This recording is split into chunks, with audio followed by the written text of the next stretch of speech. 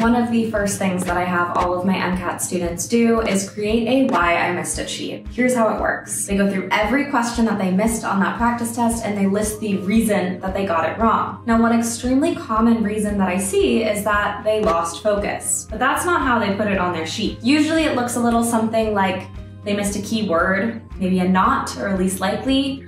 They read and reread the passage or the question, but it just didn't make any sense to them. They made a silly error and they can't explain why now, or maybe some of them even were nodding off during the test. If that sounds familiar to you, you too might have a problem with maintaining focus on the MCAT. I know it was a problem for me. I know my worst ever practice test happened when I was nodding off during the test and I couldn't seem to bring back my focus and just wake up. Hi, I'm Emily Bolin from MCAT Mastery, and I'm gonna teach you my favorite technique to recenter and refocus when you're testing so that you can use every single second of your testing to your advantage. The MCAT is a 7.5 hour long exam. Yes, that includes 2 10-minute breaks and a 30-minute lunch break, but that's still a really long time to maintain attention for. I don't know about you, but I certainly struggle to maintain my focus from 8 a.m. to 3:30 p.m. straight. And we're not alone. What you and I would usually refer to as an attention span is typically called sustained attention by scientists. In 1947, Mackworth published a study in the Journal of Experimental Psychology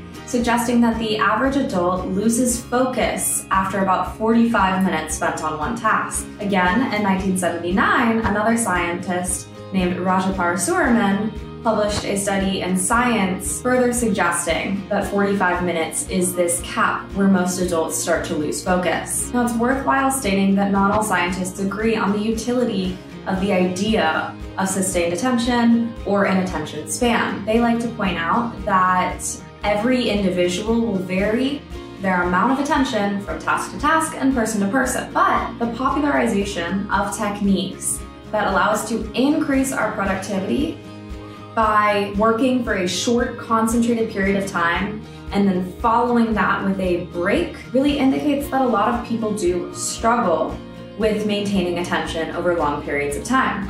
The extremely popular Pomodoro method, for example, suggests that you only spend 25 to 30 minutes on a task before taking a break and walking away. Even if you take all of the breaks offered to you on test day, you'll still need to focus for 90 to 95 minutes at a time. That's about double what Mackworth suggested and nearly quadruple what the Pomodoro method would suggest. Now, there's nothing wrong with losing focus on testing. You are human. It is likely it will happen to you. I know it happened to me at times. But what's important is that you make sure you notice it. The problems arise when you either A, don't notice that your attention is drifting, or B, don't do anything about your attention drifting. If you remember when I mentioned that test, that practice test that went really poorly for me, the problem wasn't that I started nodding off. The problem was that I didn't know what to do about nodding off. You might have a different sort of problem. Most of us are short on time for one section of the test, or at least one section, and you don't want to waste time by being zoned out or drifting off. You want to use every second you have available to you. Learning to notice when your attention is drifting is a skill that you'll develop over time. What I'm going to teach you right now is what you can do to bring your attention back once you notice it is drifting. Now, warning, I'm going to lead you through a little stretching and breathing exercise.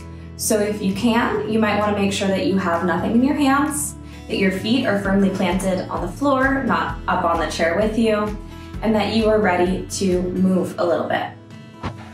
Ready? Okay. So the first thing you want to do is you want to sit upright. You want to roll your shoulders back. And then you're going to weave your hands together like this in front of you. So I've woven my fingers together and my palms are facing out in front of me. I'm going to press my arms straight and raise them up overhead and take a deep breath in as I do this. And then when I'm ready to exhale, I'm going to lean all the way over to the right. Inhale back up to center. Wait here for a second. And exhale over to the left. And then inhale back into the center. Drop my arms and roll my shoulders. Now that we're done, you should find yourself seated in an upright position with your belly button stacked on top of your pelvis, your ribs on top of your belly button, and your shoulders on top of your ribs. You should create space between your ears and your shoulders. Make sure that you have good posture and you are ready and focused to pay attention to this test, pay attention to your studying. That whole little stretching routine right there only took us 15 seconds. I regularly watch my students start to crumple themselves into a ball as we work through trickier and trickier questions, and they feel more and more stressed about the work we are doing together. Watching them go through this breathing routine, watching them reset their posture and their breathing is like resetting and wiping away all of that stress. It gives them a chance to start anew, to really tell their mind that they are ready to focus on the task in front of them.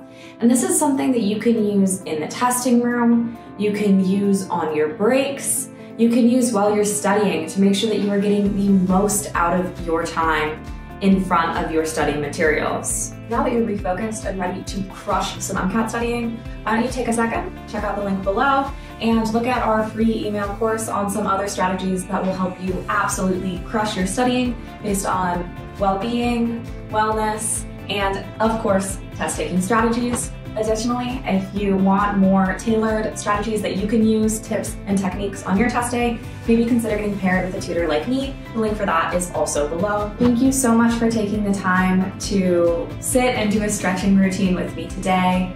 I really hope that you now feel ready to focus on all of your MCAT goals.